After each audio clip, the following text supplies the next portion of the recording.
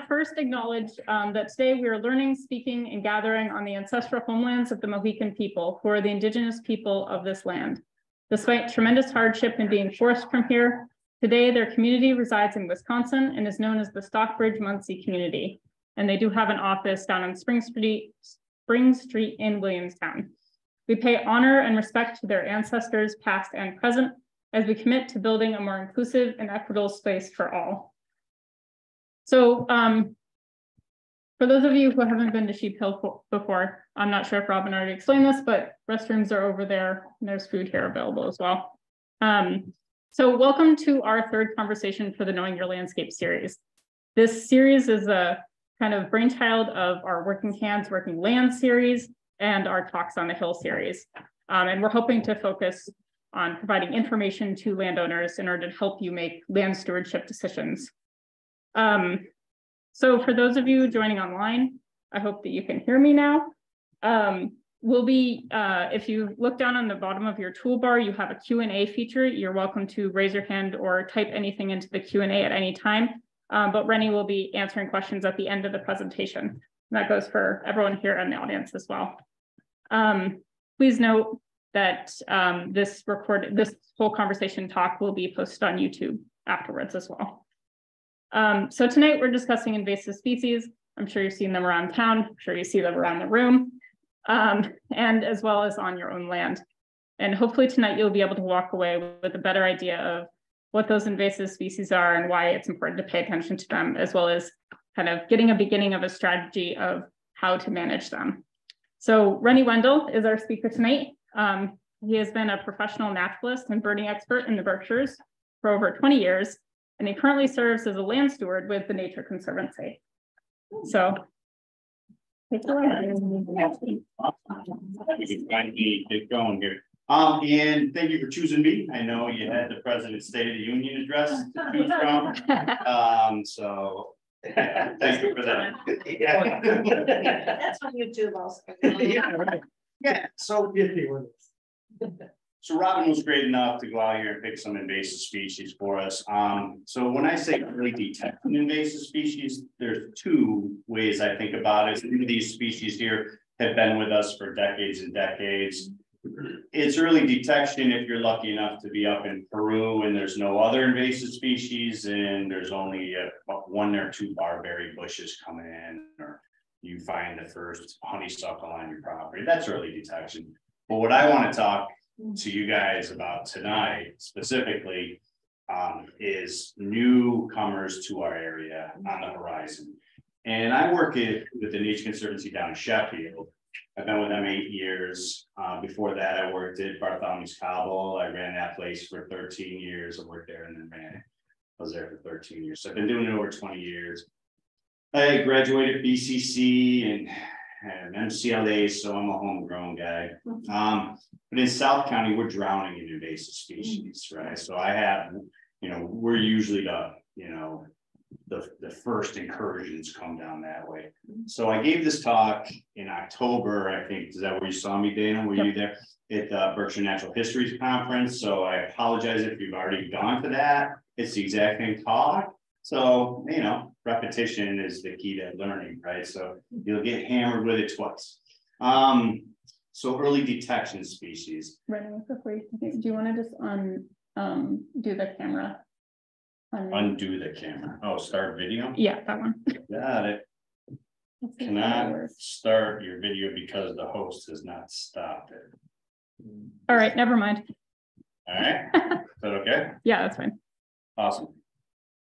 So yeah, Sheffield. So a lot of these plants are down in Sheffield. Some of them are just popping into your area. My years of working with the trustees, I know Julie Richburg, the ecologist with the trustees up at Field Farm and places. So I'm just going to go through. I picked 5 species to talk with you guys about tonight. Let's see if it goes. All right. You guys heard about hardy kiwi yet? All right. So Berkshire Environment Action Team and Audubon and stuff are struggling with this plant. So hardy kiwi. We have it up here yet? Yeah. We do. Right Oh, there. Williamstown. So hardy kiwi. So this. That's Williamstown. Yep. So you want to, Williamstown, yes, I am a horrible speller, and I'm sure you can find plenty in here. But it's a nasty woody vine similar to Oriental bittersweet. It came in the 1800s, and it was planted around a lot of our big Berkshire estates back in the day. They believe in Kennedy Park was one of the first places, and that old big hotel that was up there that burned down. And you know, it behaved for 100 years, you know, 60, 70 years. And a lot of these invasives will do that. They'll behave up until the point where they don't behave. And then if somebody finds a way to pollinate, and then the seeds are everywhere. So it's coming into our area. It's on the horizon. So different places. Williamstown, I know the spot in Williamstown where it was removed, and that's from Julie Richburg up at Field Farm. In Sheffield, I took the one population that I know of. This, when you see this, this is not comprehensive. If you guys know of any other locations, please feel free to talk to me. I would love to discuss how we can, you know, all work together. It's going to be a big team effort to get rid of some of this stuff. So here's a list of where they say it is on Go Botany. All right, and Go Botany is, you know, this is a platform where you enter your own data. So it's not, maybe might not be totally comprehensive, but you get a sense, right? So we're talking about an invasive that we can do something about as a community, as a county. Hardy kiwi is that. Take a look at this. If that was Oriental bittersweet, everything would be lit up, right? Yeah. So where do you focus your efforts? So that's where the Nature Conservancy, where we focus our efforts on invasive plant control, is in areas with early detection. Maybe it's barberry, because I'm going to get some work up in Middlefield in the coming years on some Japanese knotweed that's just coming into Glendale Brook. But in South County, I focus on these new incursions of new things that we can probably stop from becoming the next Oriental bittersweet, the next Japanese barberry, right? So that's why I want to tell everybody. That's why when I was invited here by Dana, I jumped at the opportunity. So I don't care how you want to kill it. You know, if you don't like herbicide, that's fine. Jane up in let's see, what was Jane up at Burbank Park is doing it all by hand. God bless her. That's a lot of work. Any way you can would be the way. And I'll ask if you want to talk to me about eradication needs afterwards, but check it out. Like we are, it was planted around these giant Berkshire homes. Oh, I hate this plant. For fruit or ornament? Probably both, you know, back in the day. Oh, this is something we don't have, you know, and then you can get the little hardy kiwis. You can get them kiwi berries. They're called in stores. If you see them, that's hardy kiwi fruit. Does it fruit here? It does. Okay. So it wasn't fruiting up until it did start fruiting. Oh, so you know they behave lots of times, and I'll talk to you about my Sheffield property. The Sheffield one was eradicated in Sheffield, and it was by this farmer who was sold this plant as a way to augment the slow food movement, small agriculture, as another crop, right? Another kitschy crop that you could sell. And they do well here. That's, you saw how it's, so he's on one of our conservation easements, and I learned about this plant. So it took me like 5 years, and I drove by it and I'm like, oh my God. Actually, it was my boss that saw it. She saw it first, and we went over and I talked to him, and he's like, I can't get rid of that. And this, so I'm like, all right. So then I educated him, and I said my words, like I always said, you know, you have the opportunity right now to stop the first infestation in Sheffield. Imagine if you could go back in time and get rid of the first Oriental bittersweet. I mean, this is in your hands right now. I mean, it's your property. I can't, you know, I contemplated coming in at night with a little loppers, but I'm not. But it took a long time. And then at the end of 5 years, the last year, he's like, he didn't get to pick his fruit, and all the birds came in. And then he realized that, you know, birds do what birds do. So, and then, so all the plants, like in this room, like honeysuckle and rose that Robin picked for us, they're on the invasive plant atlas in New England. You can't buy them anymore in nurseries because they've been proven to be invasive. Okay, great.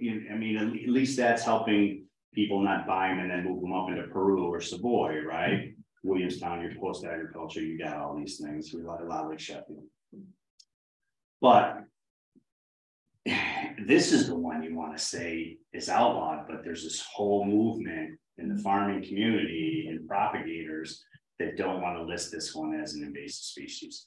Unfortunately, by the time you're seeing it as an invasive in your backyard everywhere, probably when it'll be listed. So I just want to say, if you have it, if you know where it is, consider getting rid of it. It's a horrible, horrible plant. All right, and this is a little video. Is this going to play? Oh, I remember this from the conference. You won't get my voice, but I'll narrate this. That's all hardy kiwi. See that right there? It looks like Oriental bittersweet. All right, so that's all hardy kiwi on the backside of Woods Pond, going up to October Mountain in Lee. So if you think about it being planted at an old historic house site, there's no historic house on the backside of Woods Pond. You know, that's obviously spread by seed dispersal. And I mean, let me play it again for you. Let me go back. So you talk about invasive species, right? Look at these leaves. Those are all nice and fresh, right? Nothing's eaten those plants, right? So I mean, you guys must know why they're bad, right? I'll tell you anyway, because I like to talk about this stuff, right? So everywhere where this plant is, there's no trees coming up through here. So you got no tree regeneration. There's no trilliums underneath there. There's no goldenrods or asters. There's nothing of any value to wildlife in there. So you think about the insect apocalypse, you've heard about this, how we've lost almost 50% of the amount of insects we used to have, the numbers, or that's birds. Same way, right? So you got the birds and the insect apocalypse, right? No, that's the problem with invasive species, is nothing eats them. So there's no insects in this area eating any of this plant. Whereas if it was trees and trilliums and goldenrods and asters, you'd have all sorts of insects. Now talk about the birds, right? So the birds, every bird eats insects, including hummingbirds, which feed their little babies insects. So there's no insects, there's no plants, native plants, there's no insects in here eating the native plants, there's no birds, so it's this cascading effect. And talk about like look out in the wetland that's, you know, 20 acres of Phragmites, and then you got nothing of value out there. So this is why it's bad. Okay, so here's, oh, you guys know this one? I know it. Do you have it yet? From Jersey. All right. This, I'm getting goosebumps. All right.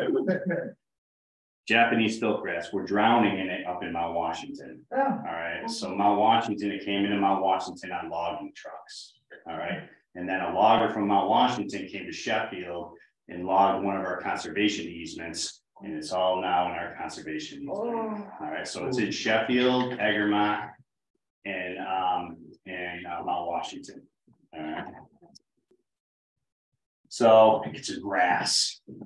You guys know how hard it is to kill the grass, right? The plants right here, when I first started this, I used to think they were horrible plants, honeysuckle.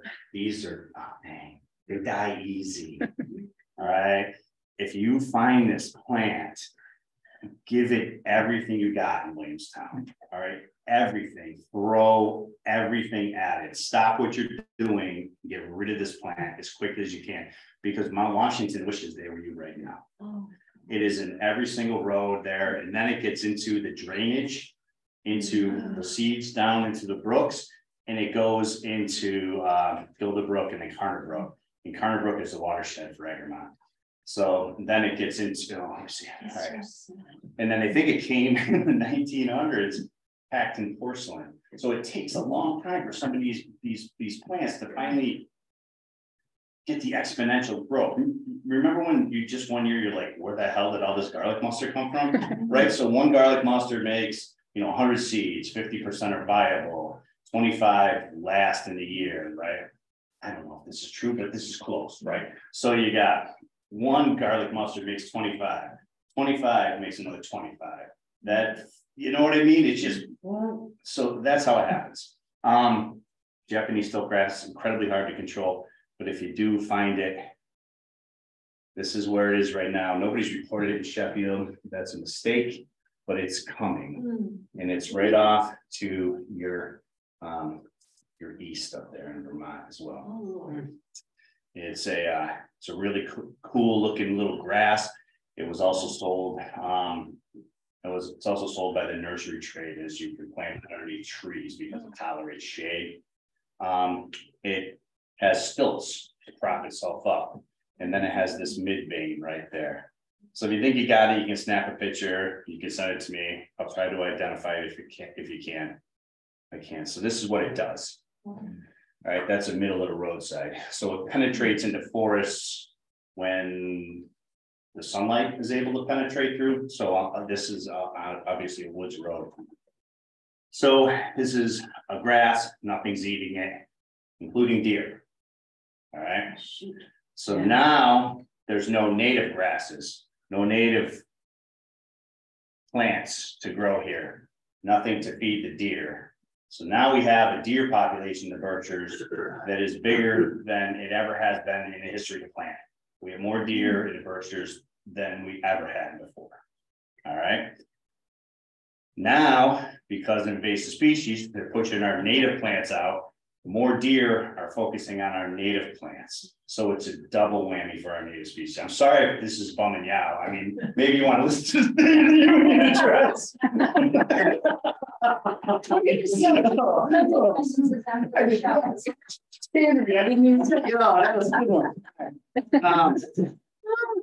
But yeah, so Japanese stiltgrass.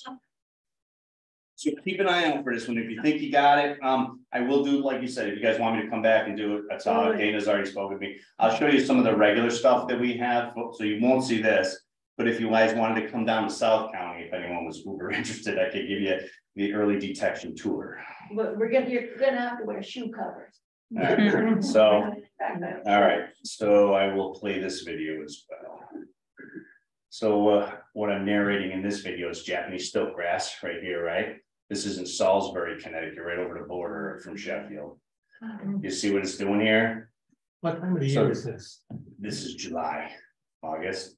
So what happened was, we got a rich landowner down there. He's got a bunch of means, and he has all these wood roads going through his property.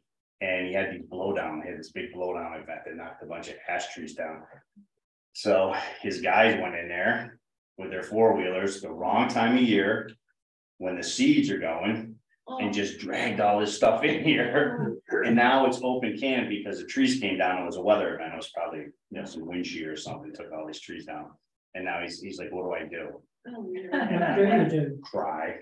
What could he do? The only thing I've found to work on Japanese stiltgrass is herbicide. I was mowing it when I first started with the Nature Conservancy. We were trying to mow it, and we held a lot of ground and maybe had a slight increase, but mowing it was working. What we found is grass does what grass does, right? When you mow your grass on your lawn, it doesn't die, right? So what it was doing was it wasn't growing this high like in the video. It was growing this high and then seeding. Oh shoot! Do you know what I mean? The grass is so like if I want to come back as anything and survive, come back as grass. Yeah. It's crazy, right? So he's looking at a multi-year probably herbicide, 1% herbicide treatment.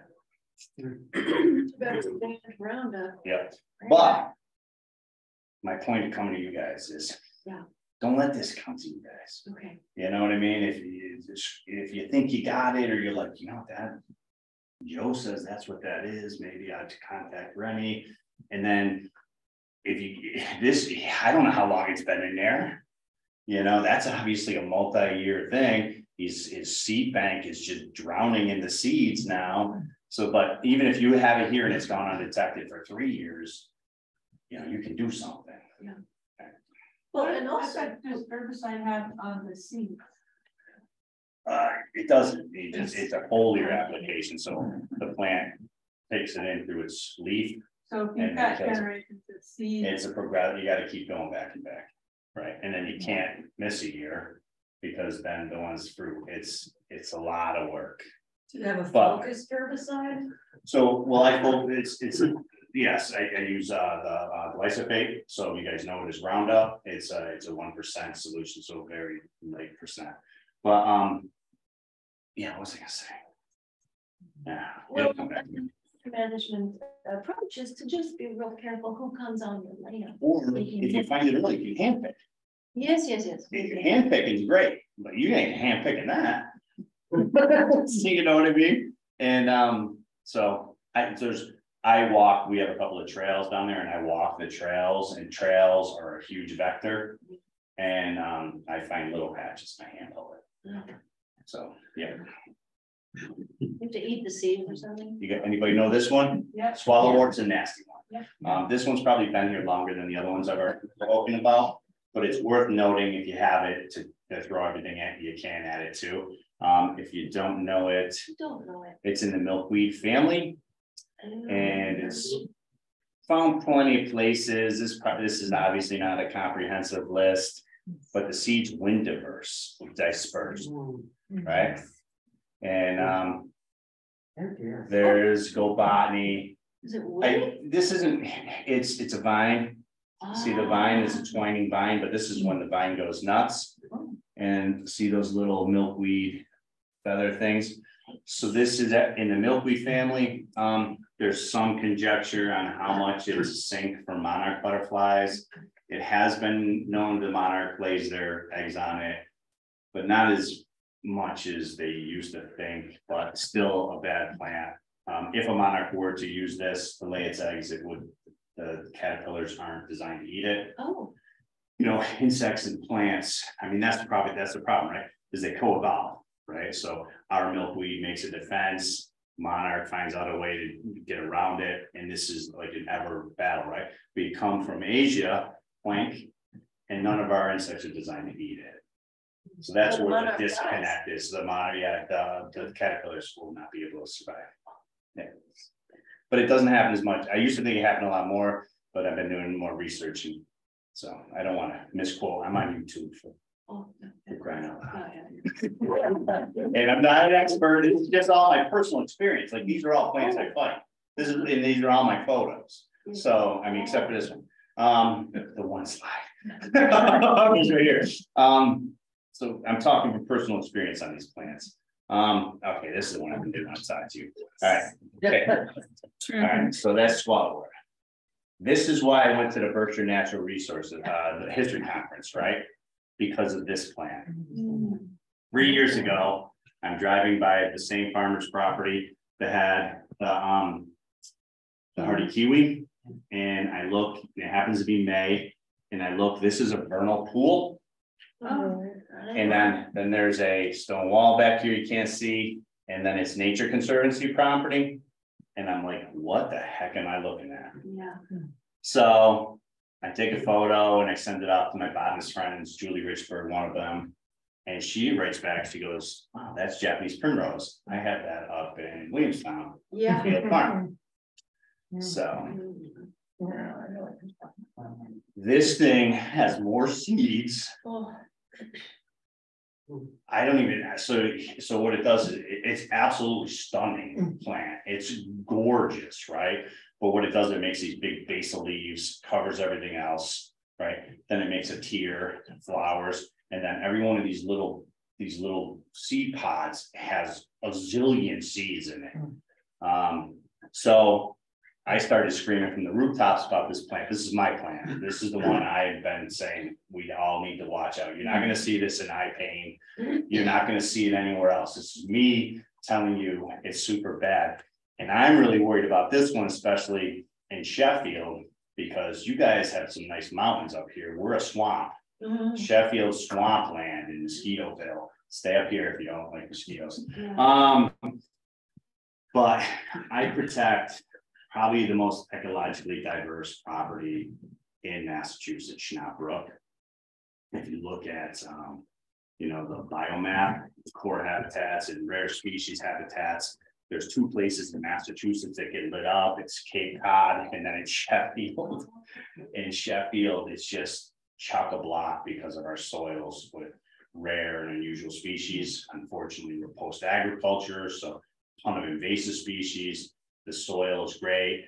We have a lot of wealthy landowners that like their gardens. Like, we're just a hotbed for this stuff.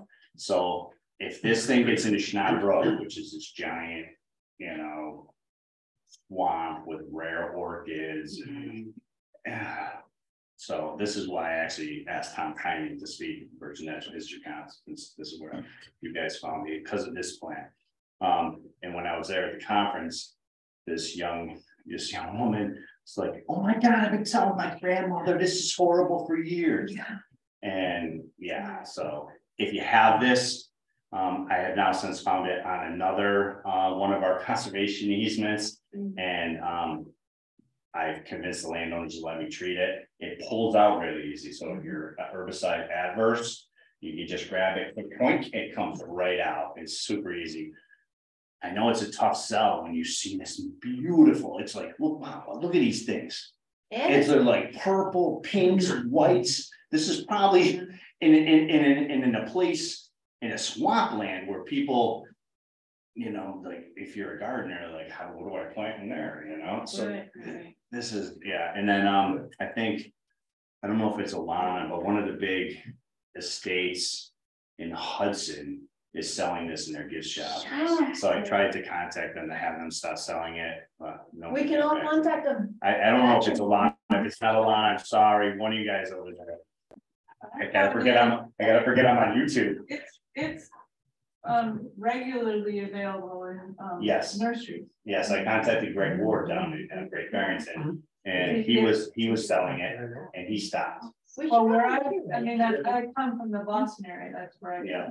And yeah, you can order it from like White Flower Farm and sure. And the problem is like by the time you realize you're looking at 300 garlic mustard plants, the cat's out of the bag. Right. Like now you're fighting almost a losing battle.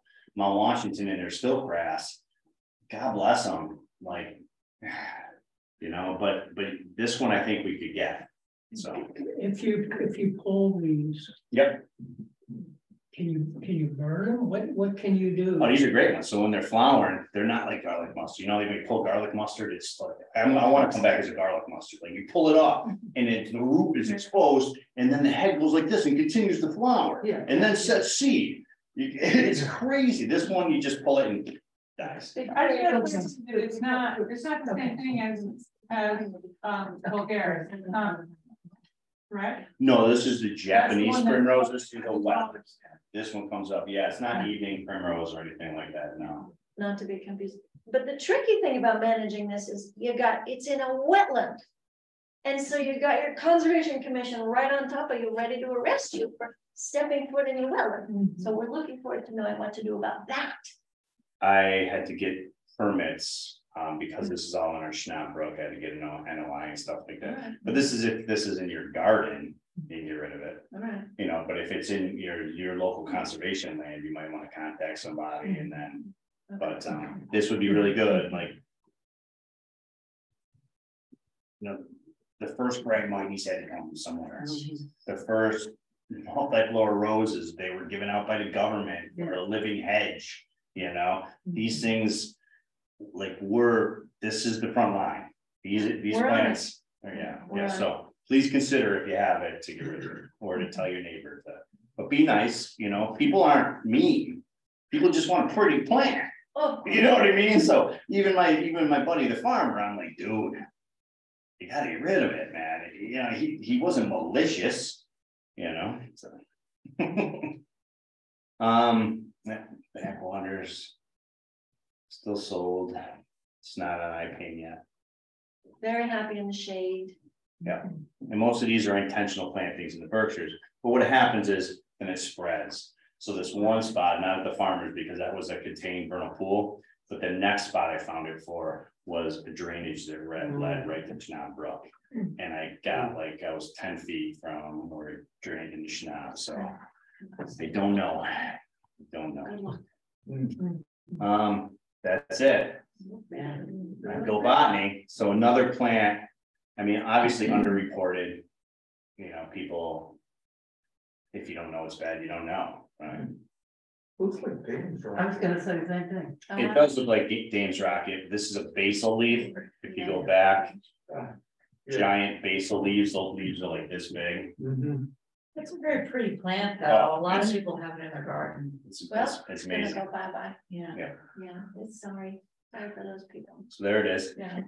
And then this is early in the season, so it'll come up, oink, then it'll go oink. And it'll be about this high, and it'll have 3 or 4 whorls. Oh, it keeps going. And it keeps on going, and it just, do I have a picture of the seeds? No. Oh, that's another one. Yes. So, yeah, you can see this one's kind of doing it, right?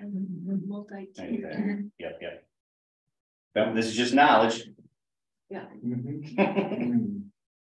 This is one that's I'm ending on a success story. Oh, yeah. Okay, because this is depressing talk, and I'm sorry, there's cheese. To make yourself feel better. Chocolate vine, 5-leaved Akevia.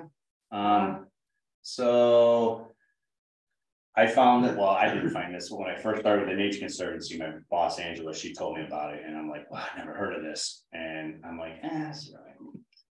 This is obviously just spreading. It's just planted in an old house site. There's a cellar hole, so it was planted, blah blah blah. And then I went to a place in Canaan.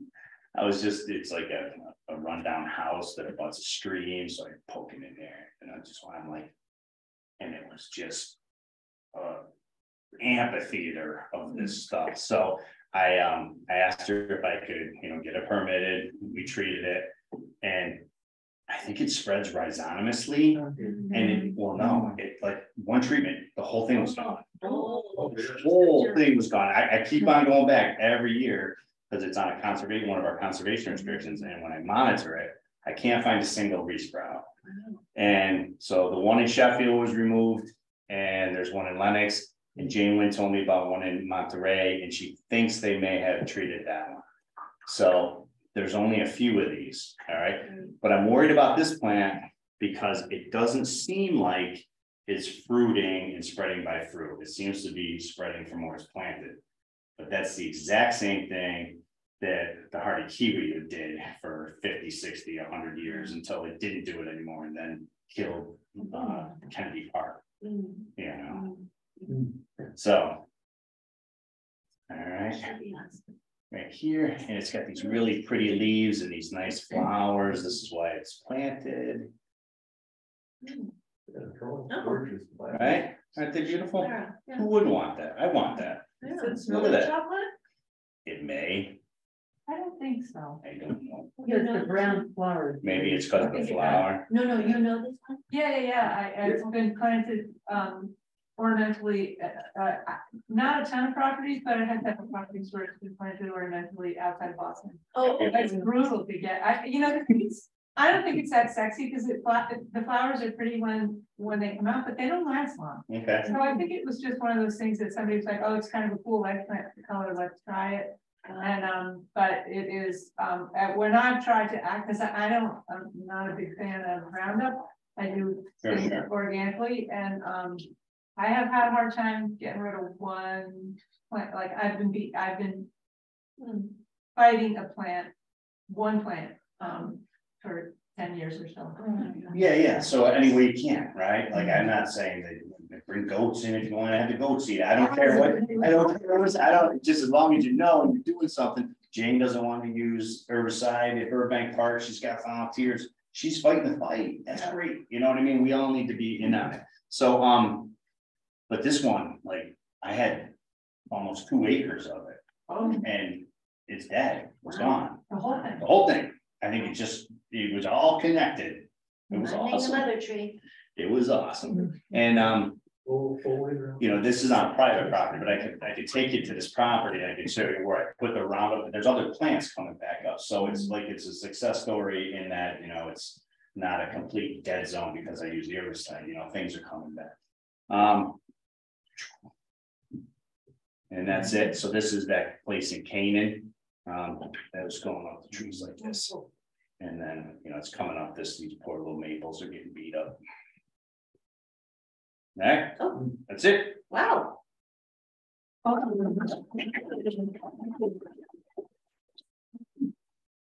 So I'll take any questions if you got them. Here, I'll leave it on still grass. I hate that. Are there any animals which eat the Japanese stiltgrass? Not that we know of, and not to a point where it has any noticeable effect. So eventually there are some animals that start to learn, but not fast enough, you know, so boy, back in the day, when I was young in my career, you guys remember Project Native down in Great Barrington? Yes. They used to have a talk series. And they had a guy, I want to say he was a professor out at some prestigious school out in the Midwest, maybe from Ohio or something like that. He was having his grad students actually shape the trees of every tree species in around, and he was cataloging the insect species that were eating the vegetation. And I'm not going to get it perfect. Like I'm kind of a good enough guy, so it's going to be close. I don't have my numbers right, but he said something. He goes, the oak. He goes, we sampled the oak, and it was 3,000 insect species they had found, right? And then he goes, we sampled black locust, which isn't even from a different continent, it's just from down south. And they're like, we had 13. Oh, wow. So you know what I mean? So 3,000 species versus 13. So I mean, that's, I mean, you hear about the apocalypse I got to tell you, so in the Berkshires, our decline. First off, it's out on development, right? That's, you know, you're not gonna have anything if there's an apartment complex there, right? Or asphalt, right? Second, probably in South County, the biggest threat to our ecosystem is invasive species. Third is deer. All right, so that's how I would rank the threats to our ecosystem right now. Probably up here, a little bit less. You guys, I'd probably put deer in front of invasive species. Because you don't have as much as we do yet, but I haven't been all over Williamstown, just a little bit of birding. You guys had some rough-legged stuff by the Green Acres down there. Oh, cool. What you've been talking about, gonna get worse as it gets warmer up here. Oh, you're talking about global warming? Yeah. Yeah.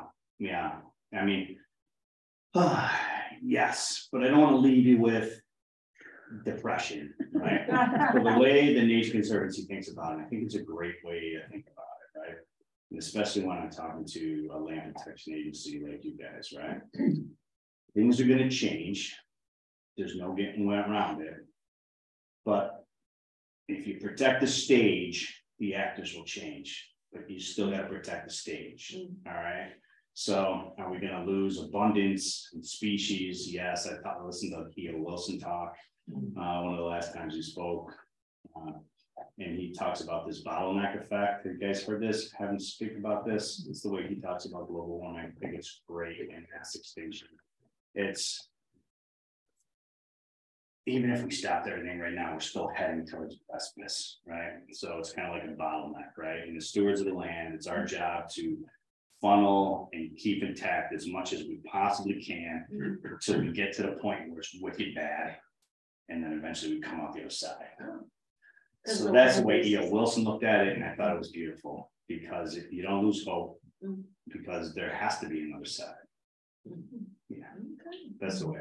Hey, can I add something to what you said? On Sure. top of what you said about the oak tree and the gazillion, and the gazillion insects, and I apologize if I'm teaching the choir, and you guys already know this, but this is one of the things that I heard a UConn professor say that just has stuck with me forever. That, you know, they breed all of these in our residential landscapes. They breed all of these ornamental plants that you can buy that are resistant to various fungus and blah, blah, blah, blah. And everybody says, oh, I want one of those.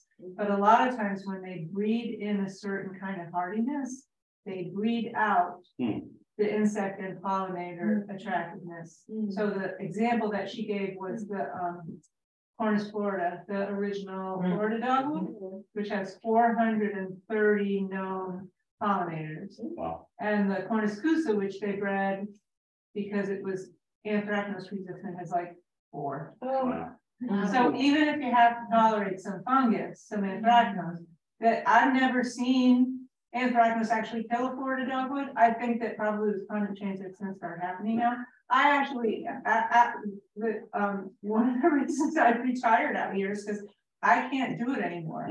The last summer kicked my ass in such a, pardon my French, in such a big way out in Boston. The heat and the drought was worse than it's ever been. And in the past 3 years, I've sent more damaged tree samples for pest and infection ID to the UMass diagnostics lab than I did in the first 15 years that I was working as a landscaper. And I just thought I mean, I don't want to get everybody depressed either, but I gotta say I'm pretty depressed. I mean, the invasive stuff out here I've never seen stilt grass, but the trees that are dying out east because of the, you know, like the stress from the drought and the heat, and then in winter we get these windstorms. And I had one guy who has like a couple acre property who's lost like 10 beautiful pine trees in the last 4 years because they just keep blowing over. And I have this big landscape with this gorgeous shade garden under these pine trees. And I'm like, okay, what do I plant now? I can plant corn, you know, because it's everything changes. But just the pathogens that I've seen attacking trees that I've never seen before, that just scares the crap out of me. So let me tell you a quote, because I think it's time. I've been doing it 20 years, and this one beats me up the most. And I lose hope when I go to Mount Washington. But when I was working at the Cobbles, you guys know who Hal Borland was? He's our nature writer. He wrote a ton of books. He used to write for the New York Times. His farm was right over the border in Salisbury, Connecticut. So I picked up a bunch of his books. He wrote this book called The Book of Days. And it's about his musings and things that are happening on his farm, which is right below Bartholomew's Cobble. He talked about, you know, everything from every day, right? 365 book of days.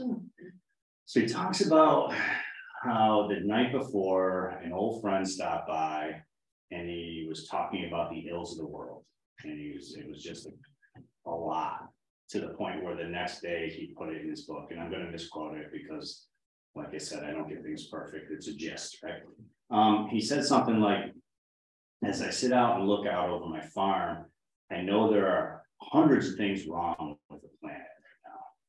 But and then he says, as I sit out and I look out over my farm, I'm reminded that there's still thousands of things that are right. So even as we're doing this, like, you can still see a bunch of stuff in here that's negative. Do you know what I mean? So it's not a complete loss. You know what I mean? And if you want to do some stuff like each year, you know, me and my wife add to our little garden out front, and we'll go to Whitney's, and she gets to pick one out, and then I get to pick one out. So she'll pick out something that's lovely and beautiful, and I'll look for the thing that's drowning in bees. Nice. That, I don't care what it is. Nice. You know what I mean? If it's just that weird little white spiky thing, that'll be the one I pick. So that's one thing you can do. There's always something you can do. Yeah. So anybody else? Japanese gilt grass. I've seen it. You find this picture makes it look like there's other stuff. There's nothing in the other. Yeah. Yeah. If you go down south, they have Pennsylvania. Where are you from? This is New Jersey. Jersey. Yeah. Well, Nothing. yeah. So if you're spraying the stilt grass with herbicide, Yep. you're killing everything. So all you have is like a mud field No. for like 3 years? No. So things start coming back the next year. But then you have to spray again for the stilt It's grass. true. Yeah. Yeah. So There's no easy what's solution. surviving the, okay. There's no easy solution, but you know, the hope is that, you know, back out of here out of the range, you have native stuff that'll reseed. You know what I mean? So And it's just, it's what you want to do with your crop rents. Like, even in the Nature Conservancy, we never use anything that's not wetland approved, even if it's in the uplands. And a lot of the harmful stuff is in the surfactants, the stuff that makes it stick to the plant. So that's one thing you could use more wetland approved stuff. And it's just your preference. I know it's a tough topic and people hate it, and I get it. Like, I'd rather not, but I don't have a magic wand, and it's just me, you know, biting. Anybody else? Yes, sir. So I have a question. A lot of the properties around Williamstown here, there's you know, they're owned by various conservation places like Mountain Mineral Reserve, Williamstown Rural Lands. The Saratini Trail goes to the Williamstown property and Massachusetts State Forest. And you can see places where, you know, the huge impossible infestation is down here. But then when you look up the slope, there's just, you know, a few little pioneer barb areas of road there. And so it'd be, you know, just walk up a handful of those. Sure. Establish the trail boundary, you don't have to get past. But I don't know, what's your strategy for finding a person in these organizations who's the right person to talk to? I feel like if you don't talk to the right person, nothing happens. It's true. It's also with every organization's capacity. Yeah. So if you find a place that you love, you're walking through there. I'm not saying pull it. Yeah. I'm not saying just pull it out. Yeah. I wouldn't advocate you just going in there and pulling it out. Yeah. You know what I'm saying? Yeah, no, I do. You got that up. That's you know, a big area and just say, Yeah. So for me and maybe one other guy that pull all this stuff out in 2 days. But what you're saying is there's right here. someone's property and plug you, lying all over the place. So who do you talk to and how do you get going? That's tough. I don't have an easy. I don't have an easy answer for you. Okay. But I will tell you. But you did touch on something I want to talk about in this management, right? So. When I first started that, my first natural inclination at the cobble was go to the most heavily infested area first. You go to the place that's not infested. So when you were saying these pioneer plants, those are the ones that need to come on, right? So now with the Nature Conservancy, we look at places that aren't heavily infested or around rare species. Like I'm using this stuff like next to some plant species I use this next to. Sitting next to that have a handful, but in the vicinity, they're the only populations in the entire state. Wow. And so I do this in some really sensitive habitats. But that's what I would do. Like if this is a place that's beloved, and if it was something on the outskirts, nobody's gonna yell at you for ripping up a barberry plant. I pull garlic mustard all the time. Throw it in the road. It's therapeutic. It's therapeutic. Little, I know it's the best little Oriental bittersweets. I marked invasive for the New Jersey Scale Conference. Okay. And I've used several apps. And you know, you go to areas that a friend and I would be on the trail and give you section of the trail. You go, yeah, there's some here, there's some there, there's a bunch here. Forget that area, it looks like an illness, you know. But then they go back, another person comes back on another day and they pull the areas leading up to that so that you keep it from going that way. Yeah.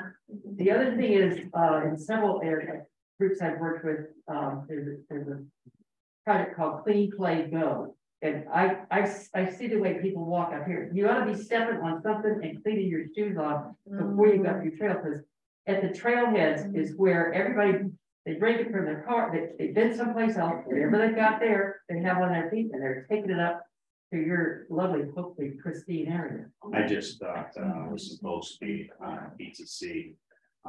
Hopefully I'll be giving a talk to them about Japanese stiltgrass.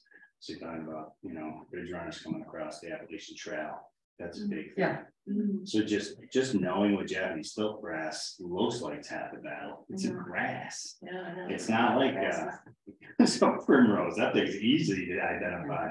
Or a honeysuckle bush or something. So the more people that know there. Anybody online with a question?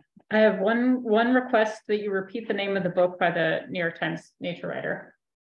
Oh, Hal Borland, Book of Days. It was the Book of Days. It's great. He writes a lot of great stuff. Hal Borland.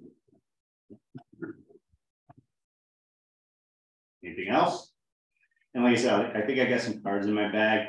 If you guys want my cards, my email's on there. if you photograph something you want me, I did this all the time, and that I can idea it. You know, yeah, I'm more than happy to help out. I can. Thanks, Rene. Thank you. Great. Wow. Yeah, thank you. So I want to say not only thank you to Rene for giving us this great talk, but also thank you to you all for attending, both here at Sheep Hill and online. I hope you all feel a little bit ready to tackle some invasives and not totally depressed and overwhelmed. But we want you also to keep an eye out this summer. This invasive species is something that we're starting to think about at Sheep Hill, and we're kind of interested in tackling. So look for more kind of invasive themed events coming. Lastly, we're a member supported organization. So if you enjoyed this free talk and want to support others, then please consider joining or donating to our organization. And then I just wanted to plug, we have 3 events coming up. So if you're interested in environmental topics and conservation topics, we do have a book group that meets. I know that book groups are intimidating. You do not need to read the entire book in order to come. We're meeting February 6th at 6 p.m. here, and we're discussing a book called Fresh Banana Leaves by Dr. Jessica Hernandez, and it's about Indigenous exclusion from conservation conversations and practices. Also next Saturday on the 18th at 11, I'll be leading an interpretive hike at the Chestnut Trail. And we'll be talking about land use changes and the plight of the American chestnut if you want to talk about more invasives, invasive diseases this time. And then lastly, our next Knowing Your Landscape talk will be on March 7th at 7 p.m. We'll be joined by the Mass Wildlife Habitat Biologist and some biomap outreach specialists. And they'll just be discussing the features of the newly enhanced biomap, which is a map that's been put together by Mass Wildlife to identify priority habitats, as well as species of greatest conservation concern in the Berkshires and resources available to private landowners for planning and funding habitat management. Awesome. You can sign up for these and our other events on our website at rurallands.org/events. Okay, that's all I have. Thank you, Dana. All right.